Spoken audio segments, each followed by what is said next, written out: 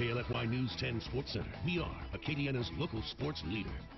Hello, Acadiana. Happy Sunday morning. After a perfect 3-0 start to Sunbelt play, the Raging Cajuns fell to a 3-game losing skid. Head coach Bob Marlin said after Thursday's loss, they had to be self-critical so to not make the same mistakes against one of the best teams Troy has had in years. The Trojans visiting the Cajun Dome last night, 13-5 on the season before this when the Raging Cajuns 8-8. UL trailing early. Here's LCA product Greg Williams Jr. for 2. That ties it up at 8.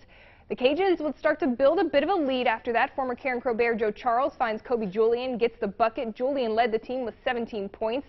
Trojans quickly respond, though. TK Smith drains the tray to tie it at 20.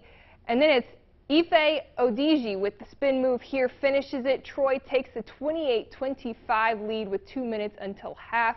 UL's Kentrell Garnett leads the team in three-pointers this year. There's another one that makes it all even at 28. And right before half, under a minute to play, Cajuns toss it around, find Theo Akuba, finishes it with a two-handed jam. It was 30-28 at the break.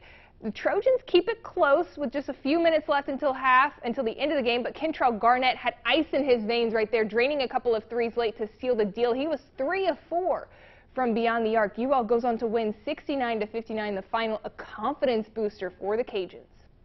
Troy was first in the league, and we came in, we could play with anybody, and we always know that. So we came out with that mindset that we could beat anybody, and came in with toughness, so it was a big confidence booster for us. It means a lot because we came out, we won, and it just means a lot. We've lost a couple of games in a row. That's uncharacteristic. You know, our standard's high. We want to win every game, but it's more about how we're playing and playing for 40 minutes. You know, we've played well in stretches in all of our games, but we haven't been consistent. And I thought we were tonight. We're excited to come out with a victory.